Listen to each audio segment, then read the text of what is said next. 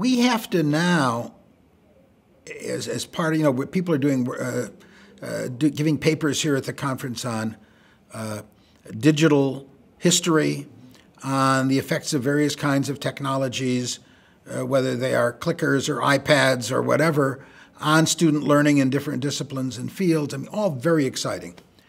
And I think one of the things I'd love to see the SoTL community start dealing with is the effect on the availability, the distribution, and the usability of scholarly work on teaching and learning that makes use of the affordances of the web and of technology.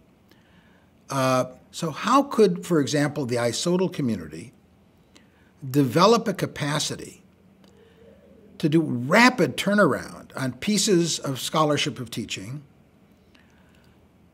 with still some form of peer review, but not the kind of peer review that slows things to a halt in other fields, and also not the sort of peer review that we know from studies that have been done on the sociology of scientific publication are utterly unreliable. Because you give it to 3 other reviewers, you get a different review.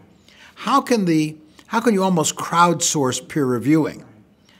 And is the way to do that anything can be put on the web, and then whether it stays or not, or how it stays, depends upon how the community responds to it. And I'm only going to start reading articles that 30 people have said they've already read and they give a thumbs up to. It becomes like restaurants.